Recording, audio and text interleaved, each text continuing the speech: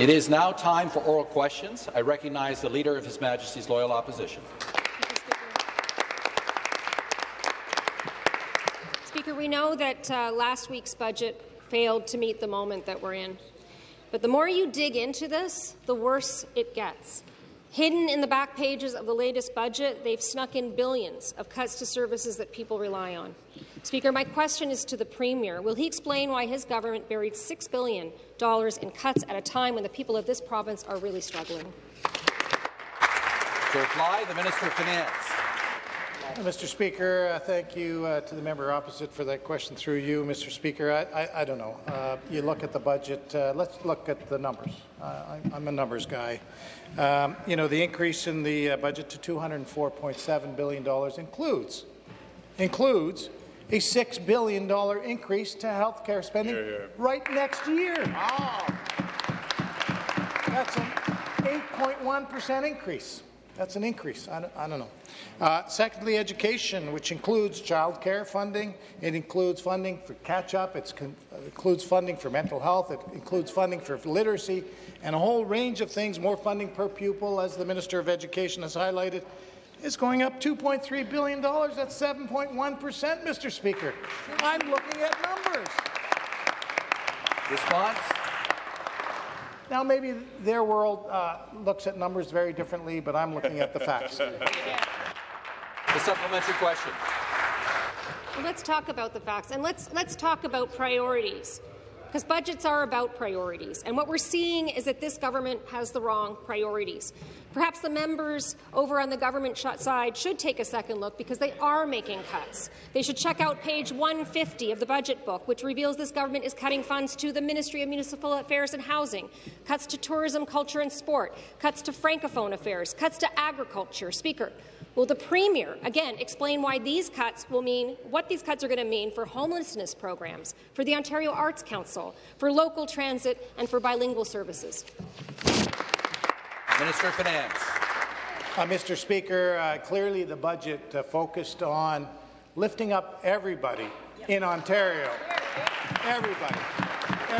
All 15.4 million people almost in this province. And, Mr. Speaker, that increase in population underscores why we have a sense of urgency on this side of the House to get things done, Mr. Speaker, because we have a housing shortage, a housing crisis in Ontario. We don't have enough hospitals, long-term care facilities, and in fact, you mentioned homelessness. And thank you for raising that. Very important point. What did we do last week? We increased funding for homelessness by $202 million, a record increase for people who need a hand up, Mr. Speaker. Because, Mr. Speaker, we're not going to let down the people coming to this province, nor are we going to let down the people in this province. Final supplementary. Speaker, all you have to do is look at their expenses from this year and compare them to what's actually in the budget. Speaker, it's not just a difference in reporting, it is a shell game. This government is hiding cuts that are going to eliminate services at a time when people really need them. And that's not right. Order. They're cutting funds to the Attorney General, to infrastructure, to transportation, to seniors and accessibility, and cuts to the Solicitor General. Speaker, back to the Premier. What's that going to mean for Ontarians who are waiting for health care, who are at the Landlord and Tenant Board, who are looking for legal aid or seniors' home care programs? Minister of Finance. Mr. Speaker, you know, only NDP math could come to that conclusion. You know, the base programs have increased from $175 billion to $190 billion. And do you know why, Mr. Speaker? Because we are investing in the people of Ontario, Mr. Speaker. We are investing over $15 billion of new funding, new money over the next 3 years for health care, Mr. Speaker. Why don't you go talk to the OMA, go talk to the OHA, go talk to the CMHA. Look it up. These are organizations that deliver acute care, mental health care, home and community care, long-term care. Mr. Speaker, they all said thank you to the government. We're hitting the priorities that the people of Ontario need and want. Thank you. The next question, the member for Kiiwetinoong. Good morning. My question is to the Premier. This government has granted thousands of mining claims on treaty territory and is trying to fast-track dangerous projects against the will of the people who live there, eat the fish, and drink the water. Look in the gallery, and you will see leadership and over 80 rights holders of 5 First Nations who are here to stand up for their homelands. Speaker, will this government commit today to obtain the consent of First Nations before making any plans for their homelands? Members will please take their seats. Reply, Minister of Indigenous Affairs. Mr. Speaker, I want to thank the honourable member for his question and welcome members from the isolated northern communities. You know, Mr. Speaker, from the outset, our government has been focused on consensus and relationship building, Mr. Speaker, when it comes to resource projects and legacy infrastructure. And in fact, it started a couple of years ago. I know that Alvin Fiddler is in the galleries here today, and I think back to the member from Renfrew, Nipissing, Pembroke, when he was the Minister of Natural Resources and Forestry, and we revamped that piece of legislation to reflect consensus. I appreciated that then, the ability for us to sit at a table, build partnerships and friendships, relationships that reflect the need to build out our northern infrastructure and resource projects around consensus. Thank you, Mr. Speaker. Supplementary question. Speaker, that type of response means that they do not care about First Nation rights. Speaker, the government says it respects First Nations, but people here tell me that this government has granted thousands of mining claims in their backyards without prior notice, let alone consent. How does that show respect for the people who have always lived there and cared for their lands? Will this government, again, today, to end the antiquated and offensive free entry staking system? Minister of Indigenous Affairs. Again, Mr. Speaker, what we're focused on is building relationships under the leadership of this Premier. We meet very regularly with Indigenous leaders from across this province, in fact, regularly with the Chiefs of Ontario, their Grand Chiefs, etc. And, Mr. Speaker, those meetings are focused on building consensus, Mr. Speaker. They're about ensuring that resources extracted from Northern Ontario, Mr. Speaker, are distributed fairly and most importantly, under the resource revenue sharing agreements, Mr. Speaker, to ensure that Indigenous communities are involved in the benefits of those kinds of resource activities. And it isn't just for the financial benefits of the resource projects, Mr. Speaker. In many instances, in fact, all of our resource revenue sharing agreements reflect participation from Indigenous leadership in the responsible management of those resources, Mr. Speaker. So we want to continue down that course. We think this provides a balanced, fair way for Indigenous communities to derive benefits from those resource activities, Mr. Speaker, Response? and have their say in how and why they're developed. Thank you, Mr. Speaker. Thank you. The final supplementary. Speaker, we are not communities. We are actually nations. Yes. Speaker, this government says it wants prosperity for all Ontarians. But let me be clear, these 5 First Nations who traveled thousands of kilometers to be here are the ones that have to live with the mess that is left behind after mining. Their children, their grandchildren will have to drink the water downstream from these mines. Will this government promise today to gain their agreement rather than bulldozing over their lands and waters? Better yet, will today the Premier meet with these leaders today? Members will please take their seats. Minister of Indigenous Affairs.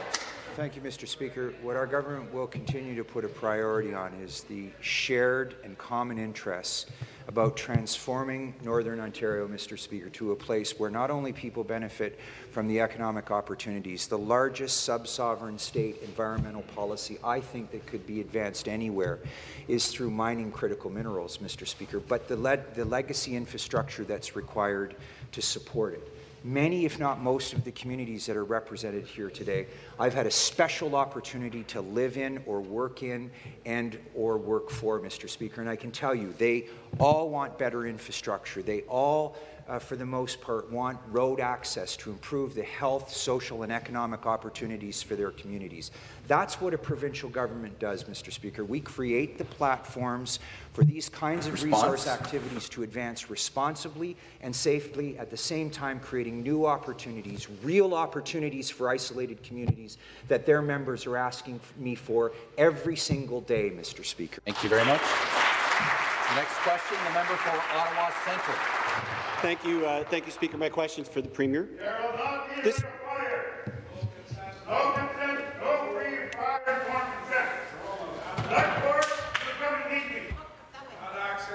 I would ask our guests who are in the gallery to refrain from the outburst.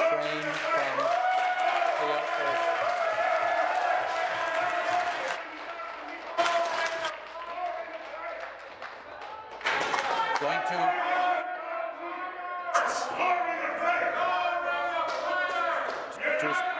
to refrain from this outburst, or you'll be asked to leave.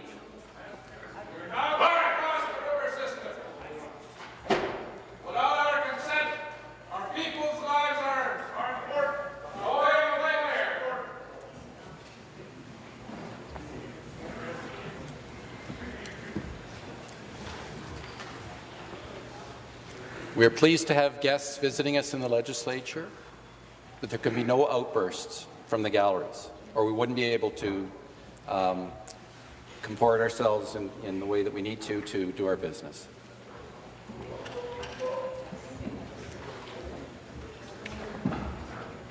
Where are we? Okay. Member for Ottawa Centre. Thank you, Speaker. My question is for the Premier. Speaker, this week Global News revealed that the government is withholding information about the Ontario Line Transit project, a public-private partnership which has skyrocketed past the government's original cost estimates from $10.9 billion to $19 billion. Yesterday, the Premier said we aren't hiding anything, but his officials have redacted documents, so financial disclosure on the Ontario Line is impossible for people from Global News. Speaker, simple question. Why won't this government disclose the financial costs of the Ontario Line? Minister of Transportation. Thank you, Speaker. Well, in the early days of our first mandate, the Premier laid out our government's plan to build badly needed transit in the Greater Toronto Area, and that includes the signature new Ontario Line. Since those early days, Mr. Speaker, we've taken our responsibility to taxpayers very seriously, and that's why our government passed, with no help from that member or the members of the opposition, the Building Transit Faster Act, because we know, Mr. Speaker, that time is money. But in addition to being able to deliver value for taxpayers, we also need to have a competitive procurement process, which is why our government decided to break up the procurement for the Ontario Line into 3 separate packages. As we refined estimates for those packages, Mr. Speaker, they were commercially sensitive. But as soon as those contracts were awarded and have been awarded, they have been publicly posted online with their values. The South Civil's valued at $6 billion, Mr. Speaker, and a contract for the rolling stock systems and operations and maintenance, Speaker, valued at $9 billion. The member opposite wants to talk about transparency, but we have publicly... Thank you. The supplementary question. Thank you, Speaker. I would tell the Premier and the Minister, if she will respond to the second question I have here, that you can't have financial disclosure in the dark. What we know, this is what we know. We know the southern portion of the Ontario Line, as the government's currently proposed, is going to cost nearly $1 billion per kilometre. Nearly $1 billion. But the Spadina subway extension that was completed in 2017 cost $384 million per kilometre. So what's happened? And we can't simply blame the pandemic, Speaker, because an April 2020 report reported that subway costs had doubled under this government. What I see, Speaker, sadly at Metrolinx and Infrastructure Ontario are a lot of public-private partnership consultants, former staff members of this government, that seem to be enriching themselves at the expense of the Ontario public. So I ask the Premier, are you going to rein in these private consultants, these P-thief financiers, and get our subway costs under control? Minister of Transportation. Look, Mr. Speaker, we've been clear. As soon as contracts are awarded, the values of those contracts are posted. They're publicly available for anyone, for taxpayers and global news to examine as they wish. What I know, Mr. Speaker, is that member opposite and that party, the leader of the opposition parties, will do anything to make sure that we don't build transit in the Greater Toronto Area. Mr. Speaker, we put out the largest transit expansion plan anywhere in North America, and that party voted against it. Mr. Speaker, we brought forward measures to accelerate the delivery of transit because we know we had to address the transit deficit that was left by the previous Liberal government who could not get transit in the City of Toronto built. We brought that forward, and what did they do, Mr. Speaker? They all voted against it. Mr. Speaker, Response? It's clear that this is why they are in opposition, Mr. Speaker, because not only are they against transit, they're against building it faster. It's clear that they don't even know how to get it built. The next question, the member for Carleton.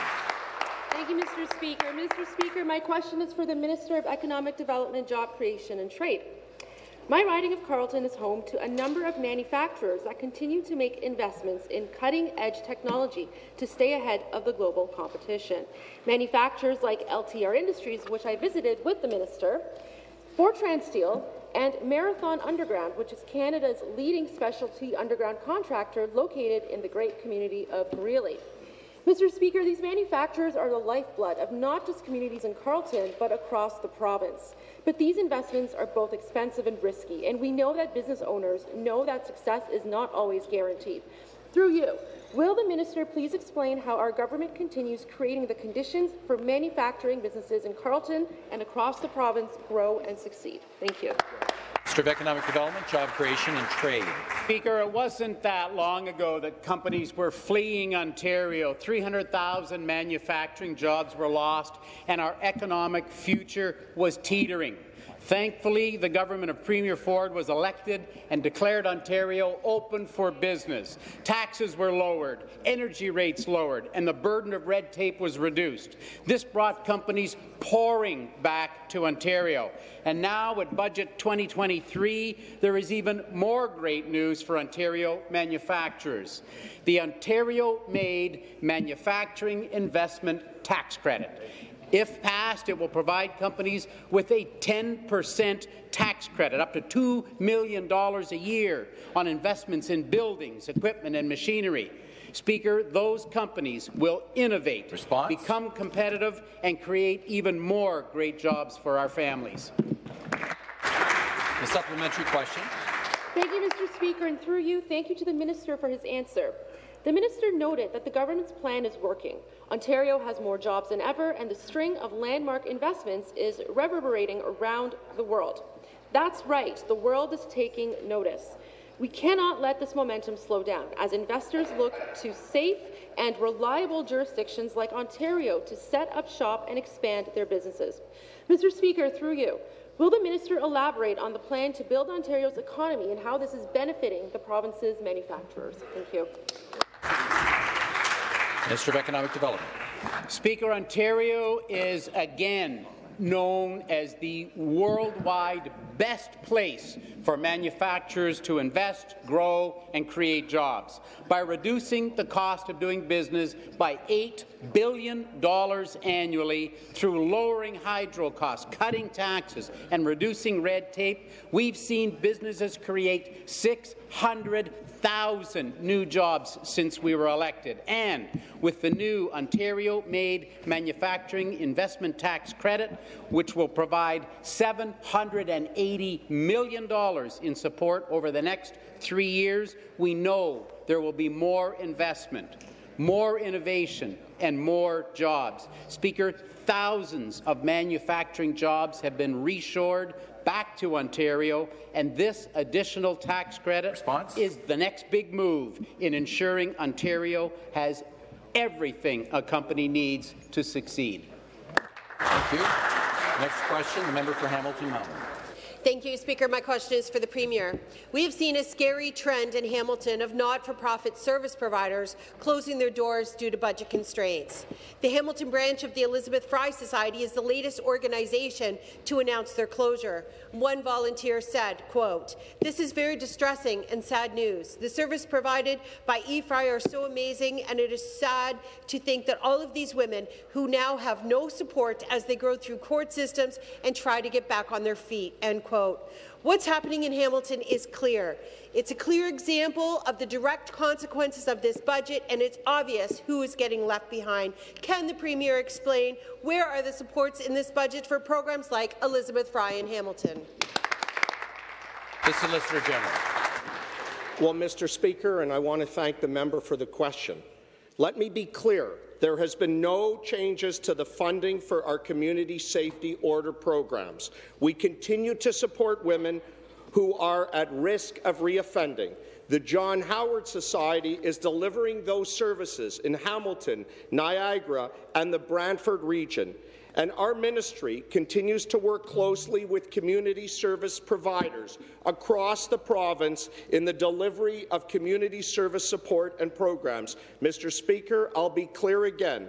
We support the women who are at risk of offending, and this is a priority, and the services will be conducted out in this region by the John Howard Society. The supplementary, the member for Oshawa. Thank you, Speaker.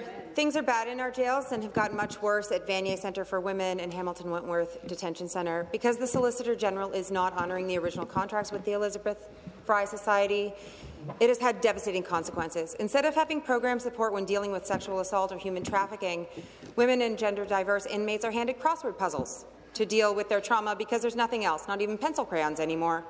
Women used to have support while incarcerated that followed them into the community, and now they get a crossword. So my question is, will you negotiate a contract with Elizabeth Fry, and will you stop your ugly attack on women and recommit programs funding? Caution the member on her language. Solicitor General. Opposite, and I said it in my first reply. There's been no changes to the funding for our community safety order programs, but the Elizabeth Fry Society was not the successful applicant to deliver the community services there. It was the John Howard Society. And I want to say it again, we will continue to support women who are at risk of reoffending. Next question, the member for Chatham-Kent-Leamington. Thank you, Speaker. My question is to the Solicitor General. The state of violence in our streets and communities is increasing daily. People are concerned, and with more and more stories of random attacks, they have good reason to be. The day-to-day lives of individuals and families are being impacted by criminal activity, targeting them and their loved ones. Everyone in this legislature needs to take this matter seriously, and we need to work together to support those on the front lines who are responding to these violent attacks. It's wrong for the Leader of the Opposition to say that advocating for more frontline police officers is considered out of touch. Speaker, what is our government doing to support our frontline officers and people encountering these attacks? Good question. The Solicitor General. Well, thank you, Mr. Speaker, and I want to thank our great member from Chatham-Kent-Leamington and for the great work he is doing in his community. Mr. Speaker, no words are adequate to console the family who recently lost their son Gabriel to senseless violence, and we mourn his passing. And everyone in this House should agree that violence on transit or anywhere is unacceptable. The level of impunity is sickening. The behaviour lacks basic civility. And that's why on this side of the House we continue to support our men and women in uniform. And due to the work they do, and because of the work they do, they need our support and not contempt from their profession that we see from ranks in the opposition. All our provincial colleagues agree that the federal government must introduce bail reform now to reinstate law and order in this country. And we urge Minister Mendicino and Minister Lametti to do it now so we have safe communities, Thank you. which is our fundamental Thank you. Stop the clock.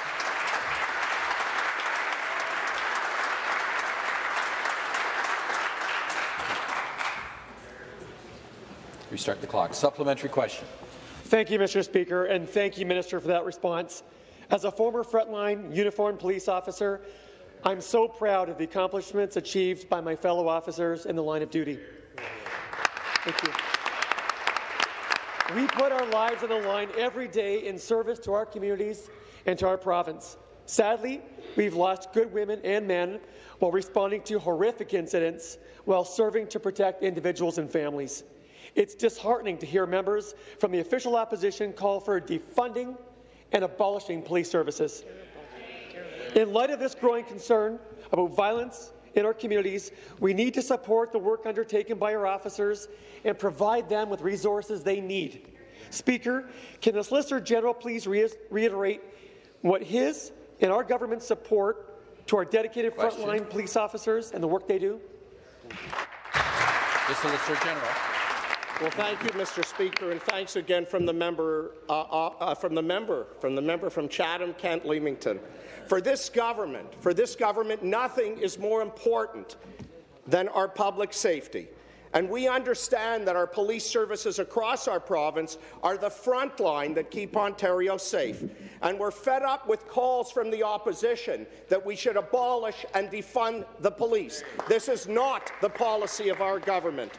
And what we saw yesterday were more excuses from the opposition in their call to defund and abolish the police. On this side of the House, we have one message. We have the backs of everyone that keeps us safe, today and every day. And, Mr. Speaker, we will do everything we need to do to help keep Ontario safe. The next question, the member for London Fanshawe. Thank you, Speaker. The government's so-called plan to address the doctor shortage is not working. My constituent, Sue Lee, has been on the wait list with Healthcare Connect for over a year to get a family doctor. Her son has a disability, and without completed forms from a doctor, they cannot access the Disability Tax Credit Program. The government has announced 8,000 new doctors. How many of these new doctors are operating in the London region? Premier and Minister of Health. Thank you, Speaker. You know, since 2018, we've actually had 1,800 new physicians practicing in the province of Ontario. It's not enough, and we need to do more, and we are doing more.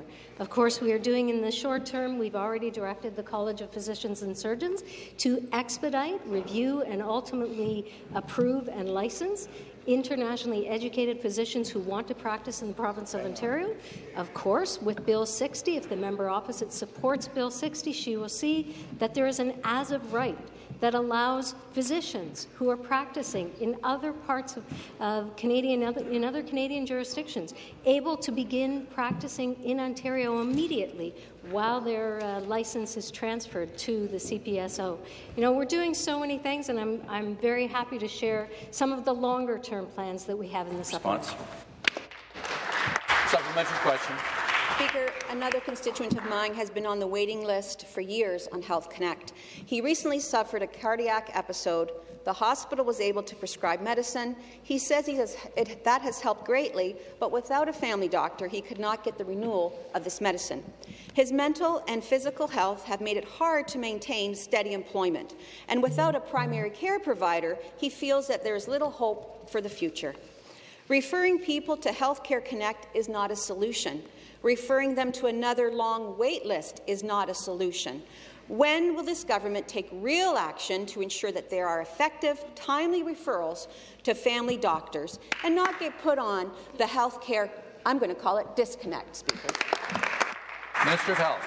Thank you, and I hope the member opposite is also highlighting some of the other pathways to assist her constituent, including community health centres that operate in 75 locations across Ontario. But, you know, we've had the largest expansion of undergraduate and postgraduate education in over 10 years, and that is before we opened 2 new medical facilities in Scarborough and in Brampton.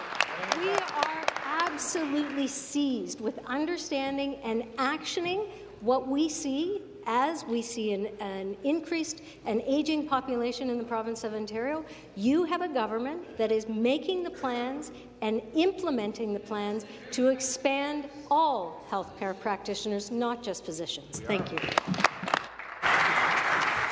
Okay. The next question.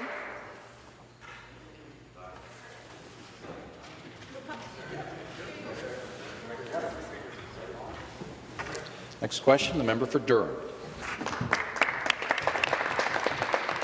Thank you, Mr. Speaker. My question is for the Minister of Energy. Ontario's clean electricity system is a major selling point when companies are looking to invest and grow their businesses. Thanks to the hard work and leadership of the Premier and many ministers in our government, Ontario is attracting tens of billions of dollars in new investments from companies like Volkswagen, Stellantis, Umicore, and others. Our government's commitment to the economy and the jobs needed for the future is grounded in the values of sustainability, responsibility, and cooperation. Under the previous Liberal government, reckless policies, excessive red tape, and mismanagement drove manufacturing jobs out of our province. I understand the Minister of Energy is developing more strategies to encourage jobs and growth in Ontario. Speaker, can the minister please describe what are the measures that will increase Ontario's competitive advantage? Minister of Energy. Thanks very much, Mr. Speaker, and thanks to the member from Ontario's clean energy capital, the Durham region, for the question this morning. I was pleased to join another member from that Durham caucus at Toronto Metropolitan University this morning to announce that Ontario is leveraging our world-class electricity grid by launching a voluntary clean energy credit registry. This registry is going to help boost competitiveness and attract jobs to Ontario, helping businesses meet their environmental and sustainability goals. And we know global businesses are looking to expand in jurisdictions like Ontario with clean and reliable electricity. Along with well-trained workforce, which we have thanks to Toronto Metropolitan University, and competitive tax credits, which we have thanks to the Minister of Finance, and an exemplary R&D ecosystem and clean energy in the province, the credit registry announced this morning is just one more reason for those big companies that the member mentioned to continue investing in Ontario. Great news. The supplementary question. Thank you, Mr. Speaker, and I thank the minister for his answers. It is great news indeed that our government is taking action and utilizing Ontario's clean energy advantage to help us attract even more major investments. I am aware that competing jurisdictions in the United States, including New York and Texas, currently offer clean energy credits for sale. It is a positive step that our province has leveled the playing field and is demonstrating optimism about new opportunities for the future that will help build a strong Ontario. Mr. Speaker, can the minister please describe how clean energy credits will benefit Ontario's electricity grid, Ontario's economy, and Ontario's environment? Minister of Energy. Matter of fact, I can. Thanks again to the member. All types of businesses, including those in the automotive sector, are placing a greater emphasis on corporate environmental goals to use 100% clean or renewable energy. And this registry announced this morning means those businesses are going to have one more tool to meet those commitments and demonstrate that their electricity has been sourced from clean resources. And we had the folks from Bruce Power here earlier this morning as well. They've got a great medical isotope announcement that James Skoniak is making later today. As well, proceeds from this credit registry, these sales are going to go into the newly established Future Clean Energy Electricity Fund, Mr. Speaker, and that means we're going to be reinvesting that money in Ontario for new clean energy projects, Mr. Speaker, that are only going to make our grid greener, make our grid more reliable, and drive down electricity costs for the people of Ontario. Thank you. Next question, the member for Thunder Bay Superior North. Thank you, Speaker. In my riding of Thunder Bay Superior North, parents of children with autism face years of uncertainty because they can't access a diagnosis. Then they wait many more years because they can't access treatment dollars, and that's if they can find a service provider remotely close to where they live.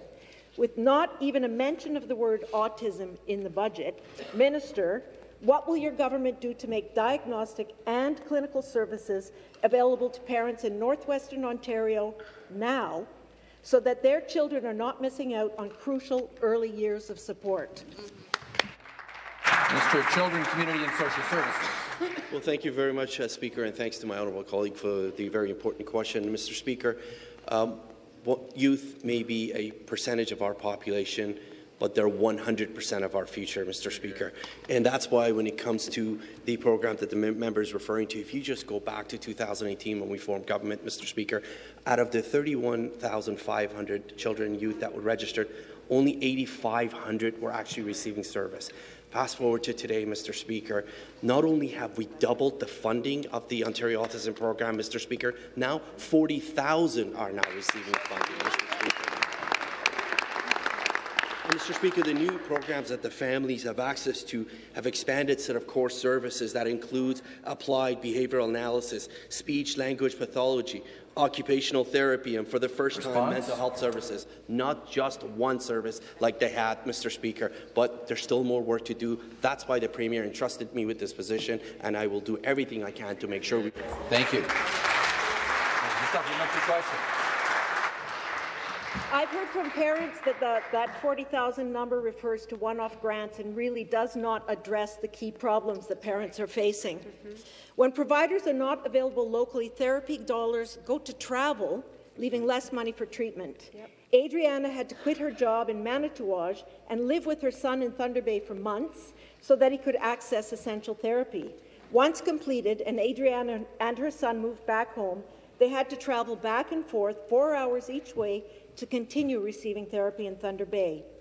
Will the government provide incentives to bring practitioners to our region and, whenever distance is a factor, provide travel grants so that all autistic children can access timely diagnoses and treatments? Mr. Children, Community and Social Services. Well, thank you very much, Mr. Speaker. Whether it's Regina or every single member that requires service, Mr. Speaker, as I mentioned yesterday, when you live in the best province in the greatest country in the world, it's the people that makes us so great, and that's why we can't leave anyone behind. That's exactly why we continuously looking at ways to make sure that we support every single person that needs it, especially, Mr. Speaker, including our most vulnerable, including those in need of support, which is why I said I'm proud of the record of this government that doubled the funding of the Ontario Autism Program. It was, Mr. Speaker, more than 2/3 of the youth and children that were waiting on the wait list had absolutely no chance at service. Now, Mr. Speaker, as I said, 8,500 before, now more than 40,000 are receiving support. And, Mr. Speaker, once again, as I promised the member and every single family in this province, will continuously looking at ways to make sure that every children, every youth, every family is supported and we don't leave anyone behind. Next question, the member for Scarborough-Guildwood. Thank you, Mr. Speaker. My question is to the Minister of Education. Following the most difficult 3 years in recent memory, last Thursday's budget was an opportunity to address a wide range of issues that our students, teachers, and parents are facing, and they've been facing these issues for years. Instead, this government introduced a record $204 billion budget, $0.7 billion budget spending, and somehow managed to come up well short when it comes to supporting our students. So now the FAO is predicting a $6 billion shortfall in education over the next few years, and with our schools facing a $16.8 billion repair backlog, education has been left out in the cold. Speaker, Ontario students are dealing with the negative impacts of a pandemic, made worse by the underfunding and underspending. So why is this government shortchanging education again at a time when students' needs are at their all-time high? Order. Minister of Education to reply. Well, Mr. Speaker, I'm very proud to confirm that since the former Liberals were in power, our government has increased investment in public education by 27%.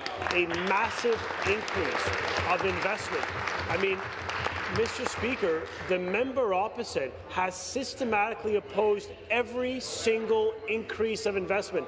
They voted consecutively to oppose an increase of staff by 7,000 education workers. They opposed the hiring of 800 more teachers. They opposed the hiring of 200 more principals. We just added $16 billion to renew and rebuild schools after they crumbled, after the cuts of the former Liberal government, the closure of 600 schools, which families today continue to pay the price of. We have a plan focused on getting kids back on track through modern schools, a modern curriculum, an increase of investment. You can count on our Premier to continue to deliver that for the kids of this province. Order. A supplementary question. Thank you, Speaker, and back to the minister. You know, we're very grateful that the federal government provided supports to our schools during the pandemic, and we know that those supports are well needed. We still are facing the effects of COVID-19 on young people. And we know the reports of students suffering from mental health and anxiety, and they require this support. So boards are now facing the need to go back to pre-pandemic staffing levels at a time when the need is still there. Let's focus on our students with autism, students with exceptionalities, and students with special needs. We need to ensure that our school boards have enough resources so that these students that require additional supports have it when they need it. Mr. Speaker, we know that strengthening Ontario's public education system is a key driver of success in Ontario, and it must be available to all students. Why is this government shortchanging school boards at a time when they need it now? Minister of Education. Mr. Speaker, if only the member opposite brought the same energy when she was Minister of Education opposed to her mayoralty campaign, maybe kids wouldn't be so behind in this province. But, Mr. Speaker, we are committed to getting kids back on track. We just unveiled the budget, $2.3 billion increase overall, $1.3 billion in baseline funding increase to help the very children in Scarborough and in communities across this province. A plan to strengthen literacy, $25 million, the only jurisdiction to screen every child senior kindergarten to grade 2 in the nation.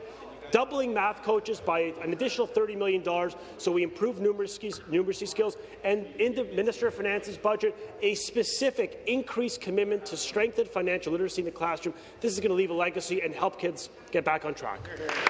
Thank you. The next question, the member for Windsor-Tecumseh. Thank you, Speaker. My question is for the Minister of Labour, Immigration, Training and Skills Development. Across the province, and particularly my riding Windsor-Tecumseh, it is evident that our government is working hard to build Ontario for the next generation. Many construction projects are underway across the region, both residentially and as business ventures. The pile driving we're hearing across the riding says it all. Local investments are driving a number of initiatives. With the investments made by our government for employers and for infrastructure projects, there's a lot of activity taking place that will help our neighbourhoods of Windsor-Tecumseh succeed. However, in order to see these projects through to completion, we need to make sure that we have the people to do the work. Speaker, can the minister please explain what actions our government is taking to attract more workers to the construction sector? Minister of Labour, Immigration, Training and Skills Development. And I want to thank the member from Windsor-Tecumseh for being such a strong voice for the people of Windsor here at Queen's Park. Speaker, our government, under the leadership of Premier Ford, has an ambitious plan to build the projects that families need, including in Windsor. Our construction workers are true heroes who are making our province stronger every day, and we need more of them. In the Windsor region alone, there are more than 11,000 jobs open at the end of 2022. That's why our government is rolling out new employment services to help more people find good jobs like those in construction, jobs with defined pensions and benefits where people can raise a family around. Speaker, we've also increased funding to our pre-apprenticeship programs to help interested job seekers try the construction trades and see which one is the best fit for them. We're doing so much more, Speaker, and I look forward to the follow-up question. Thank you. Supplementary question. Thank you, Speaker, and thank you to the Minister for that response. And as you know, I love Windsor and Tecumseh. It is encouraging that under the leadership of the Premier and this Minister, our province has a robust plan to tackle the urgent shortage of workers in the construction trades. The communities of southwestern Ontario are counting on our government to implement measures that will increase the number of skilled trade workers so that important construction projects can get started and completed. Ontario needs workers. Even more so, workers are needed now. We need to reverse long-held notions about the trades and the construction industry to encourage more people to pursue them as full-time careers. Speaker, can the Minister please explain what investments our government is making to provide support for individuals who are looking for work in the construction industry? Minister of Labour. Well, Mr. Speaker, I can't think of a member from the Windsor region that has delivered so much for the City of Windsor in the history of this legislature, Mr. Speaker. We think of a brand new hospital that's going to be built, the Windsor Regional Hospital. We think of the brand new Stellantis plant that's being built in Windsor. So congratulations to the member from Windsor-Tecumseh for his leadership. Speaker, we're making targeted investments in projects that are building a stronger Ontario for all of us. Over the past 3 years, we've invested more than $660 million in our Skills Development Fund to get more people into the skilled trades. Through our pre-apprenticeship program, we've invested $660,000 for Women's Enterprise Skills Training of Windsor to train women for well-paying and in-demand work in the electrical trades. Tuition is free, and the program also includes paid placements, childcare, and transit passes. Speaker, these are life-changing opportunities to build stronger families and stronger communities for all of us. The next question, the member for Nickel Belt. My question is for the Minister of Labour. The NDP is reintroducing for the 16th time anti-scab labour legislation. Anti-scab labour legislation makes strikes and lockouts shorter, and it protects vulnerable workers. The government keeps saying that they're working for workers. Well, they have a labour bill in front of this House right now. They can take real action to protect vulnerable workers, to protect workers' rights. Will the minister tell the hardworking workers in the gallery right now if he will bring anti-scab labour law to Ontario now? Mr. Labour. Mr. Speaker, I'm proud of our government's work under the leadership of Premier Ford to support workers in every community across the province. That's why we've introduced 3 pieces of legislation, Working for Workers 1, Working for Workers 2, and now we have a 3rd piece of legislation in front of us. But, Mr. Speaker, I have to ask the party opposite. I mean, when did you get lost? When did you abandon workers in this province? For example, Mr. Speaker, we hired more than 100 new health and safety inspectors in the province. Do you know who said no? It was the NDP that voted to not strengthen health and safety in this province. But, Mr. Speaker, we'll continue working every single day for all the workers in this province. The supplementary question, member for Windsor West. Thank you, Speaker. The minister really did a good job of avoiding actually answering the question. Windsor Salt workers are here today, members of Unifor Locals 240 and 1959. They've been on strike for 40 days, fighting the outsourcing of their jobs by U.S.-based holding company Stone Canyon Industries. These workers and every other worker in Ontario deserve to have their rights and jobs protected. The Conservatives have had many opportunities since the legislation has been tabled 16 times to support anti-scab labour legislation, and they didn't.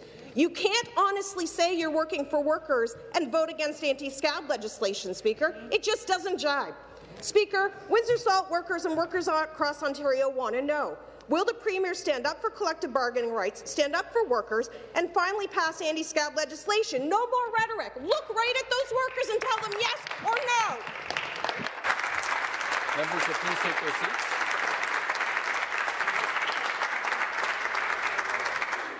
Minister of Labour. Well, through you, Mr. Speaker, I can tell those workers at Windsor Salt they are true heroes in their communities. I know they're building a stronger Windsor for the community there. But, Mr. Speaker, I can tell you that our government has sent a clear message to Windsor Salt. We've been in many discussions with Unifor over the past number of weeks. We want a deal at the table. Mr. Speaker, 98% of all deals in the province of Ontario are done at the table. We want a good deal, a fair deal for those Windsor Salt workers. And, Mr. Speaker, we know that they're at the table, and we want them to get a deal as quickly as possible.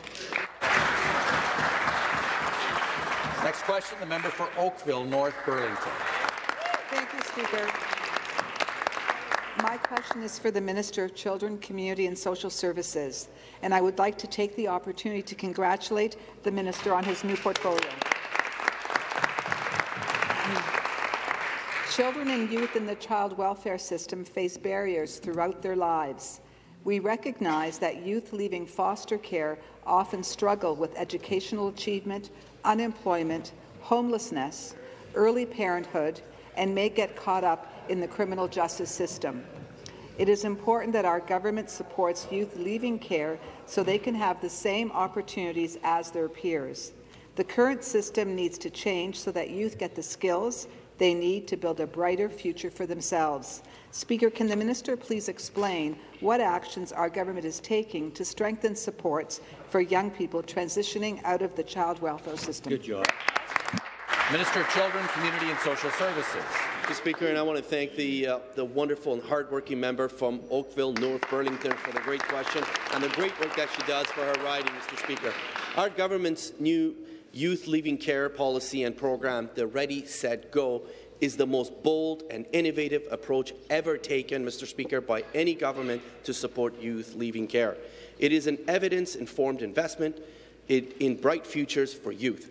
As heard on Budget Day, Mr. Speaker, our government is investing $68 million with continuing funding. This investment, Mr. Speaker, will provide greater financial support so youth can find safe housing, a longer runway for youth until the age of 23, incentives for youth to participate in post-secondary with an additional bursary of $500 a month, and future economic stability through employment savings of up to 40 hours per week without clawbacks, Mr. Speaker. Now, many of these youth have traumatic personal histories and disrupted family lives, Mr. Speaker, and that's why they deserve a fair chance and adult life, and we'll help them get it. Supplementary question. Thank you, Speaker, and thank you to the Minister for that response. It is encouraging that this government is addressing the needs of vulnerable youth through investments and a new framework. The Ready, Set, Go program is an important step forward and is another example of how government has taken action to ensure that youth have the opportunities to realize their full potential in life. However, it is a precarious time for young people when they transition from being a youth in care to becoming an independent adult. It is essential that young people have the right supports that will minimize risks and set them up for success in their careers and in life. Speaker, can the minister please elaborate on how the Ready, Set, Go program will support children and youth? Minister of Children, Community and Social Services. Thank you, Speaker. Speaker, every child in this province deserves a bright future. This includes kids in care, Mr. Speaker. Now, through the Ready, Set program, as early as age 13, we will prepare children by developing life skills, their unique cultures and identities, and relationships with peers and adults. By age 15, Mr. Speaker, youth will be offered a conferencing options, including a mediator if they choose to plan for their futures. By 18, social workers will be accountable for ensuring youth have the basics, like identification, banking needs, professional supports, and communications technology. For example, Speaker, age 18 to 23, youth will be supported with pathways to post-secondary, training, trades, and employment. Now, to really ensure this program delivers on its promise to support these youth in building the lives they want and they deserve, Mr. Speaker, we are also measuring its impact through its implementation. You can only change what you can measure, and once again, Mr. Speaker, we will not let these youth down. Next question, the member for Parkdale High Park. Thank you, Speaker. My question is to the Premier. The Toronto District School Board was forced to tap into their reserves during the pandemic. This was to fulfill actions identified by the province for the health and safety of school communities and the academic success of students. In a letter to the Minister last week, the Chair and Director of the TDSB wrote, and I quote, "We have depleted any working reserves and used reserves put away for other purposes," end quote. The Financial Accountability Office reported that the Conservative government did not spend $432 million of allocated funding for education in this fiscal year. At the same time, the TDSB was being forced to tap into their reserves. Speaker, will the Premier repay the pandemic costs as requested by the TDSB? Minister of Education. Mr. Speaker, we will increase funding for school boards this coming school year by $1.3 billion, as confirmed in the budget, an increase in our baseline funding this year, as we have done every year. In TDSB, they have 16,000 fewer students enrolled in their schools.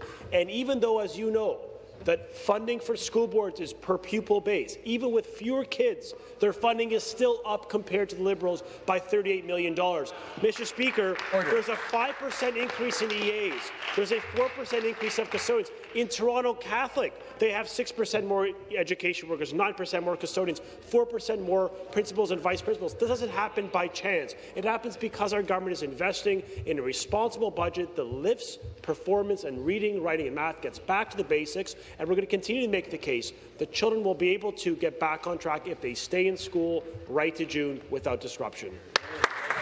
Supplementary question. Thank you, Speaker. The Minister knows very well that as per the Education Act, the TDSB has to pass a balanced budget before June 30th. Boards are not allowed to run deficits. There is no more reserve funding. The Minister is essentially forcing the TDSB to cut programs and lay off staff. We cannot afford to lose staff when violence in schools is up. We cannot afford to lose programs when student needs are high. Why is the government leaving our students and schools without the supports they need? Minister of Education. Mr. Speaker, here in the legislature we have New Democrats asking the government to renew a fund that they just opposed. I'm sorry, Mr. Speaker, there's inconsistency in the position of the NDP, where they voted systematically against the increases in staffing, against the increases in funding, and yet here they are today urging us to renew the very funds they have absolutely opposed each and every year. Mr. Speaker, we're going to continue to stand up for children, ensure they stay in school, ensure they have the resources and staffing in place. There's 7,000 more education workers, 800 more teachers, 200 principals. That happened because of, not in spite of, provincial investment, and that will continue under our Premier's leadership. Question, the member for Mississauga Lakeshore. Thank you, Speaker. My question is for the Minister of Municipal Affairs and Housing. Mississauga is Ontario's third largest city, but over the last 10 years, the city has only built 2,100 new homes, far below what is needed. That is why it is concerning to see that the City of Mississauga rejected applications for 2 residential towers that would be built next to the Port Credit GO station and the Hazel McCallion LRT station under construction. Rather than working to get more homes built near transit, it appears that the City of Mississauga is opposing solutions that would make life easier and more affordable for individuals and families. It is absolutely critical that Mississauga builds more homes to support our growing population, especially in the area where growth is needed. Speaker, can the minister please explain what actions our government is taking to ensure more homes will be built closer to proximity to the transit network? Minister of Municipal Affairs and Housing. Speaker, and I want to thank the member for Mississauga Lakeshore for being such a champion for housing in his riding. Our province is facing a historic housing supply crisis. We need more homes of all kinds, including homes for young Ontarians, newcomers, and seniors that are near transit. That's why last November I approved the new official plan for the region of Peel, which removes the discretion of lower-tier municipalities to set maximum heights within major transit station areas. The intent of the plan is to ensure that transit-supportive outcomes are achieved and that adequate housing supply is brought forward faster. The residents of the members' riding, this will mean great things. It'll mean that if they work in Mississauga or in Toronto, that they have a fast, car-free commute, something that our government believes ought to be encouraged. Hear, hear. And the supplementary question. Thank you, Speaker. I want to thank the minister for that answer and for clarifying the lower-tier municipalities can't set maximum heights in major transit station areas. Several councillors have thanked me on this, recognizing, as the minister said, Ontario is facing a historic housing supply crisis.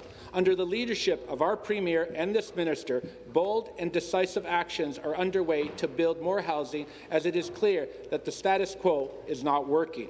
With the population of Peel region projected to grow by almost 2 million over the next 3 decades, forward-thinking approaches are necessary to build more housing. Mayor Crombie herself has spoken on this critical need for Mississauga to build up and increase density, especially near transit. Our government needs to act now to help incentivize more infill development and coming up with solutions to address the serious issue. Speaker, can the minister please elaborate on how our government plans to increase housing opportunities in Ontario? Sir, Municipal Affairs and Housing. Speaker, I can assure the member that my ministry is actively working with the region and the city to ensure that implementation of major transit station area policies conform with the Peel Region official plan. And Speaker, let me be clear. Provisions that would set maximum height limits in major transit station areas is contrary to the approved Peel Region official plan. We want to continue to put forward pro-housing policies that will help municipalities grow with a mix of ownership, with a mix of rental housing types, to meet the needs of all Ontarians, from single-family homes to townhomes and mid-rise apartments. We remain committed to working with all of our municipal partners and the federal government towards our common goal of building 1.5 million homes by 2031. Thank you. That concludes our question period for this morning. There being